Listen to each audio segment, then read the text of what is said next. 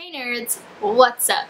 Today we are doing a spoiler-free review for a book that I received from the author in exchange for an honest review. So that book is Echoes by Laura Tisdall. So let's get into this review.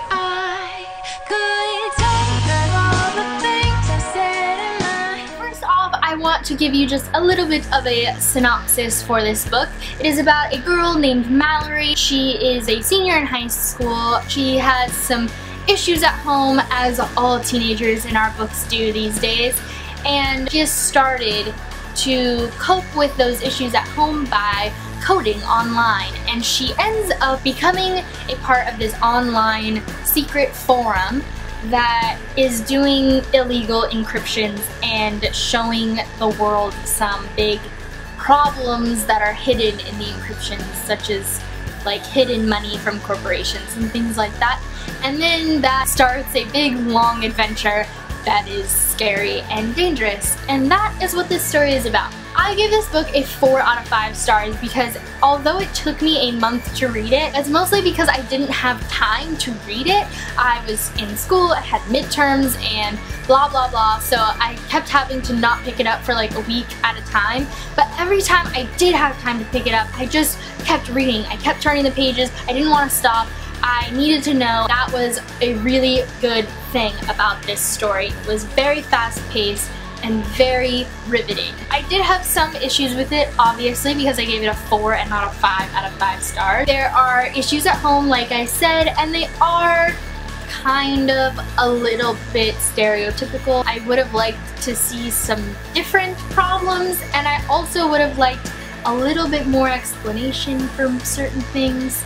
There were certain things that I felt were left a little bit unexplained, and they were there in order to make the plot easier to make sense. I also had an issue with the fact that this book takes place in New York. Mallory is an American, and it's in her point of view. It's third person, in her brain only. We get her thoughts, we get her brain.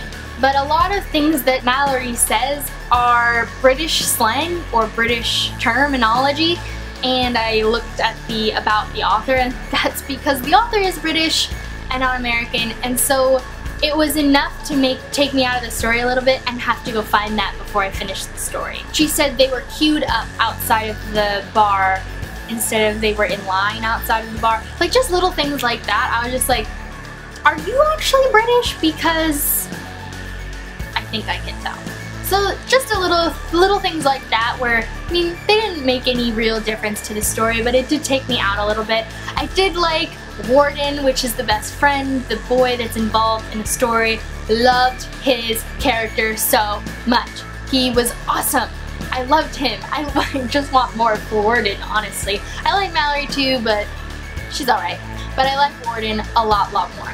The other thing that I found a little, what's the word I'm looking for, contrived in this story was that both Mallory and Warden, who are the two main characters of this story, both have disorders of some sort, like OCD type disorders. They don't really go into detail about what they're called, although they do name what Mallory has, I just don't remember it.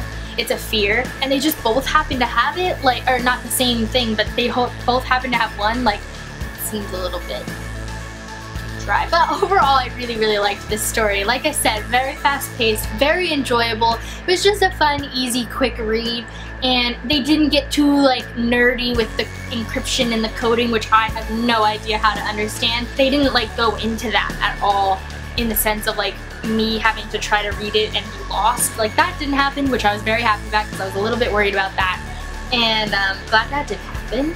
And I love the cover too. So if you're judging the book by its cover, it gets a 5 out of 5 stars. Boom. And Laura Tisdall is very sweet. I follow her on Twitter, and I've been emailing back and forth a little bit at the beginning when she sent me this book. She's very nice. And yeah, so I think you should pick up this book. I recommend it. And that's it for this review. Give it a thumbs up if you enjoyed it. Comment down below if you're planning on picking up Echoes by Laura Tisdall. And I will see you very soon with a new video. Make sure to hit that subscribe button if you haven't already, and I'll see you guys very soon. Bye!